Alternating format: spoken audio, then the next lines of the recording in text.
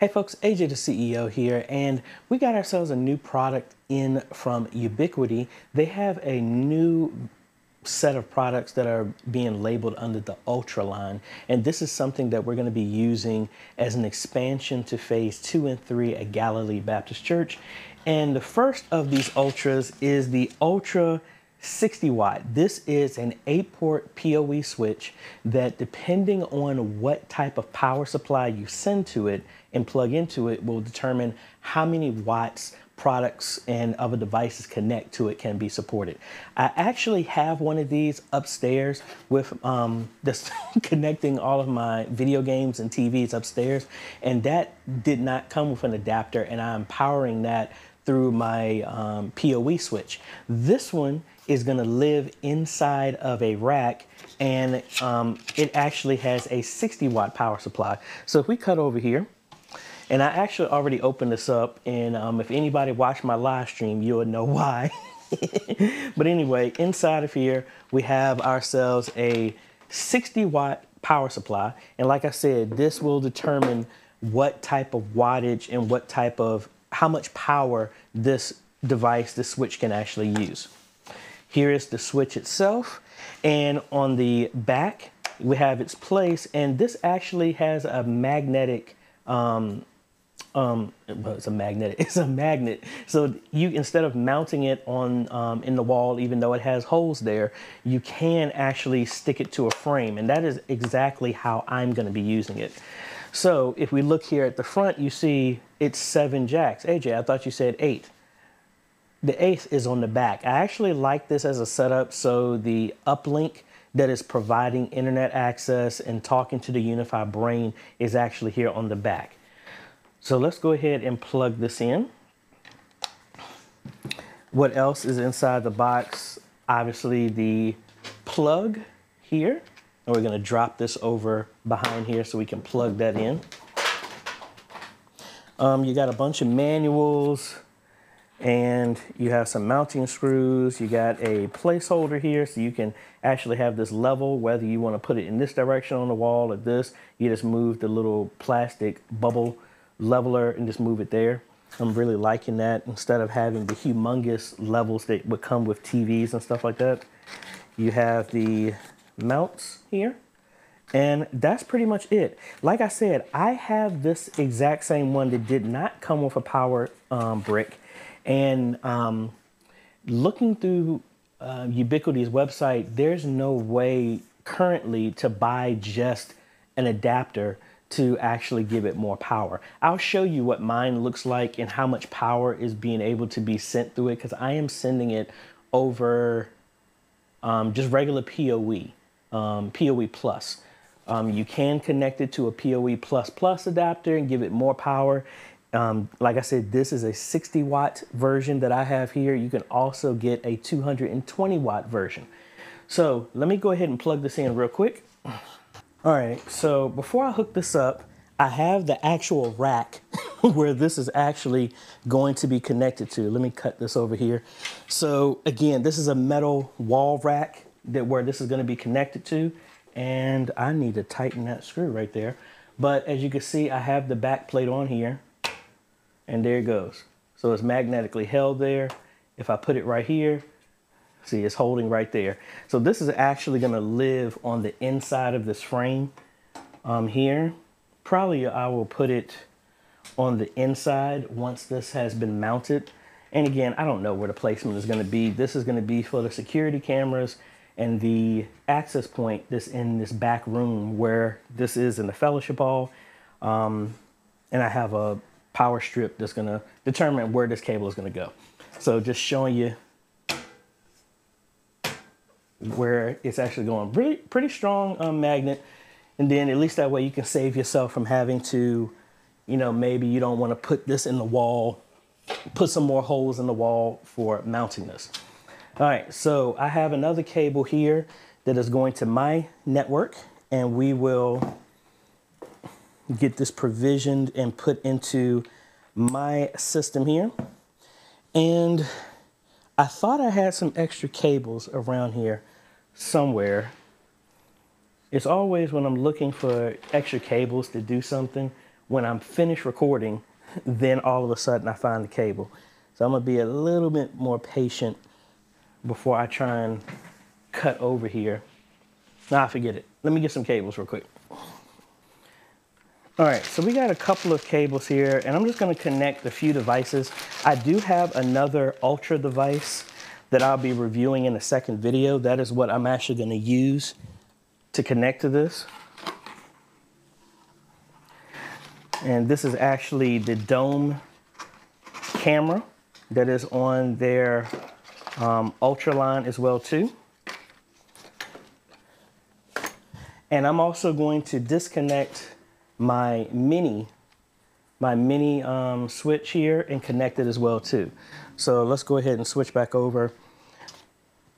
So again, to show you the power that it can be supported, we're gonna plug this in.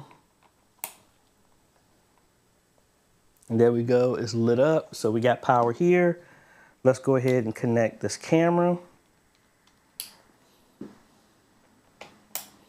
We'll connect that here.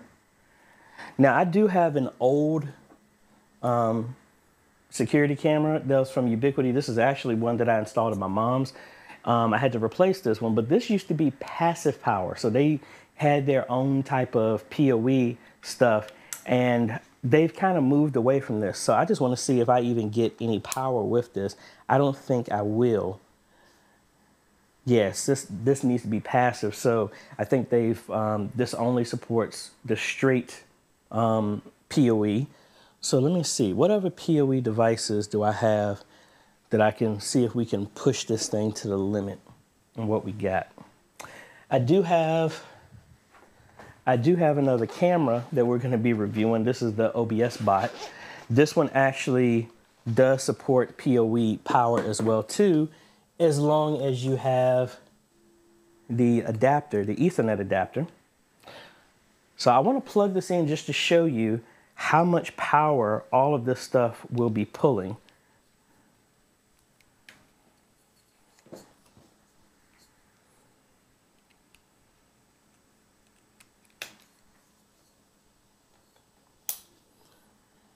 All right, so you can see everything is lit up there. All the devices that I have on here.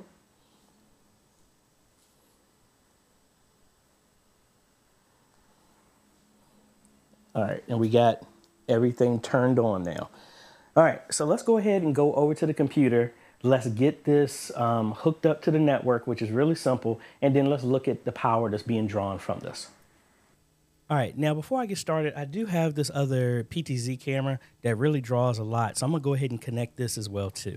All righty, so we got 4 devices connected here, so let's go ahead and get it set up.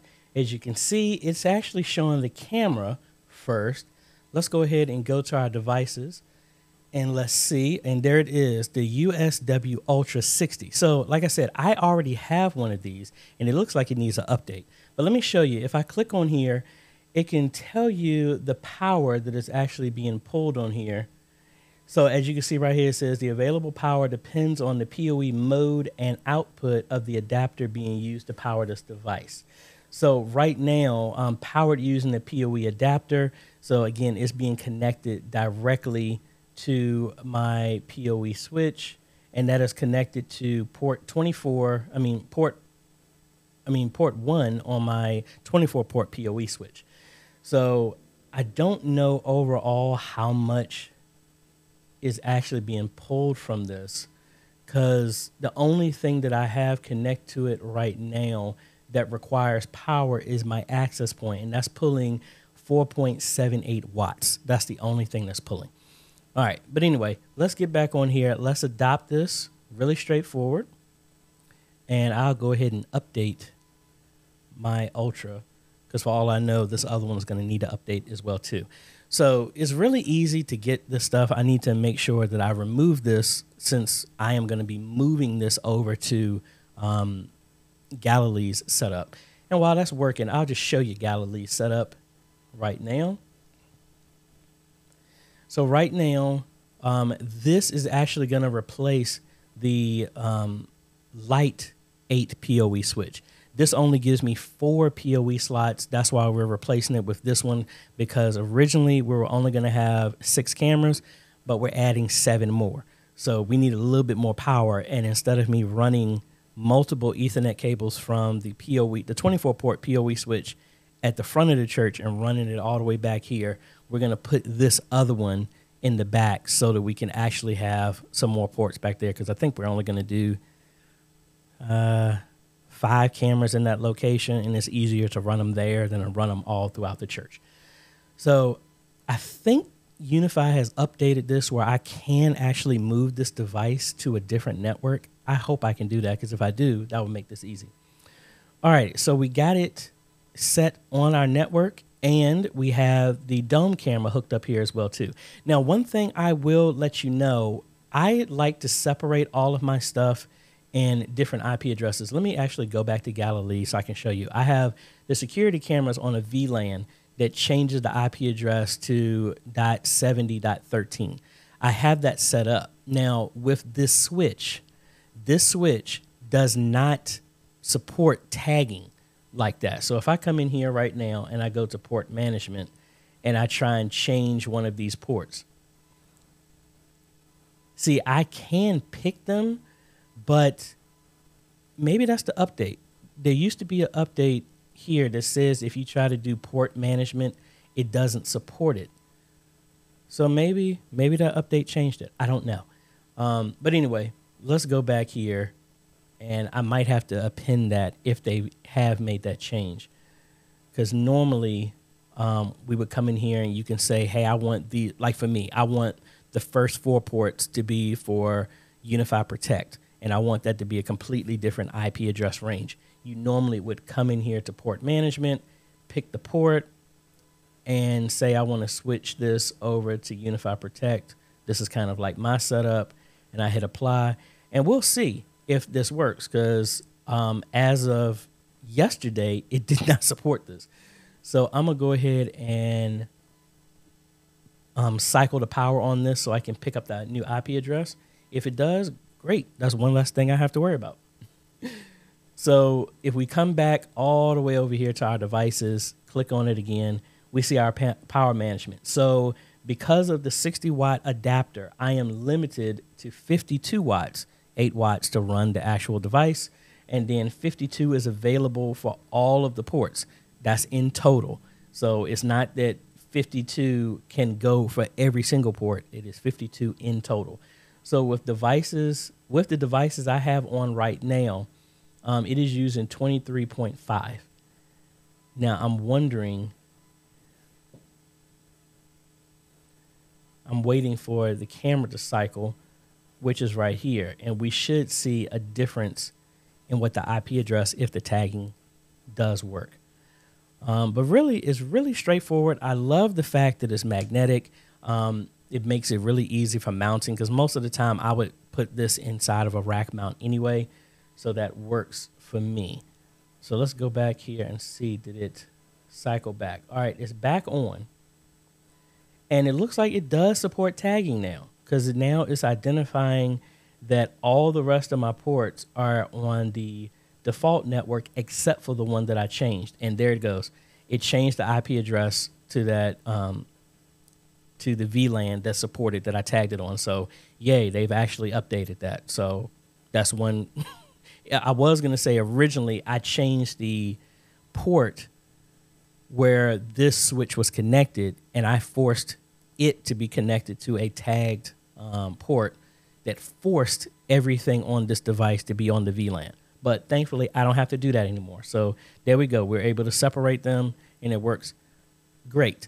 So like I said, really like this new Ultra line that they've come out with. I have this upstairs. I had B-roll to show you where I have mine connected and everything like that. Actually, you know what? Let's go back over here real quick, and let's go to the Unifi store so I can show you exactly. So this is the Ultra line of all the products that they have, and it doesn't look like I said, that you can buy this separately. This is the dome that we're going to be reviewing pretty soon. This is the one that I personally have that supports 42 watts with our PoE coming in. and then 52 with this adapter, and you have a 210 watt that will give you a total of 202 watts addressable through all the other ports. So really cool, but again, I don't see a way to just natively to just buy a new adapter. And I stand corrected. I must have a PoE++ adapter connected to there. That's why I'm getting 42 watts, because regular PoE Plus would only give me 16 watts. So I must be using PoE injector to do that. Yeah, I do. I'm thinking, yeah, I do have that. So that's why I'm getting that much. But I wish there was a way that you can just buy that adapter. Because say you want to get something like this and you don't need it, but then your needs came up and you want to get the adapter to give it more power. So under here, see, it doesn't give an option. Maybe it will come out later, but as currently, it does not support that. All right, so that's it. So that is the Ubiquiti Unifi Ultra 60 watt. And I'll throw in the 42 watt, which is the one that I have. Very simple to get set up. Love the aesthetics. Love the jack on the back. So now you don't have cables all over the place. So that's going to make that really nice and really helps you know which one is which when you're connecting it. So that'll be my uplink when we install it at Galilee. And then I have all the other plugs in the front. So it makes it really nice and neat. So I think that's about it. Link is down below if you're interested in getting one. And as of right now, when it comes to the Unifi stuff, don't buy them from Amazon because they're marked up. Get them directly from Unifi store. Most of the time they have everything in stock and you're going to get them at the exact same prices. I've seen them online at Amazon and they're marked up, or you can go to B&H Photo, something like that, a licensed reseller of Unifi and Ubiquiti products, and they don't mark them up. So let me know if you have any other questions, because again, I do have the 42 watt version. If you have any other questions, we can do that, and be on the lookout for our phase 2 install at Galilee Baptist Church, where we actually put this in place, and I will call that out as well too. So if you like this type of content, appreciate a like, consider subscribing, hit that bell. That way you get notified when we come out with other videos to help modernize your media ministry. Thanks for watching, folks. This is AJ. Catch you on the next video. Later.